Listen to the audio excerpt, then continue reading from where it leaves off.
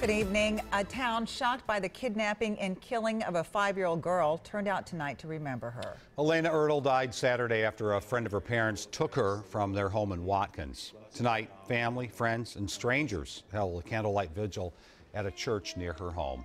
We have team coverage this evening, including charges in her death, but we want to begin with WCCO's Jennifer Mayerle live in Watkins. Jennifer. And Frank, there are still some people out here tonight. It seems as if the entire town came to this church parking lot for a service to honor Elena. Now, some people were just too stricken with grief to speak to us, but everyone here came together to be surrounded by friends and family, those who knew and loved the sweet 5-year-old. Pink and purple balloons filled the night sky as kids released them to honor their friend, Elena Erdl. She is not alive, and she's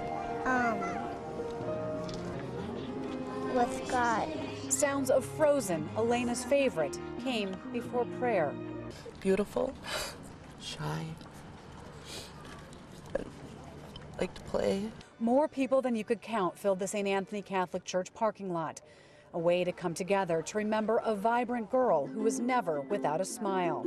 Like, you just want to be here to support the community and the family, and for this little girl who lost her life, it's sad. Many wrestle with why this 5-year-old with so much life ahead of her was taken. I just want to know why. What possesses people to do this? Parents who have lost a child share in the family sorrow. I'm so sorry that this happened to them. I'm so sorry it happened to her. No parent should ever lose their children. She had too much life left in her. Too much life. And visitation will be held at the Erdl Funeral Home on Thursday evening and Friday morning. Elena's funeral will be held here back at the church at 10:30 on Friday morning. And Frank, it seems that everyone in this tight-knit community and beyond has somehow been touched by this terrible tragedy. Well, it's just heartbreaking to watch those poor people and what they're going through. Jennifer, thank you live in Watkins.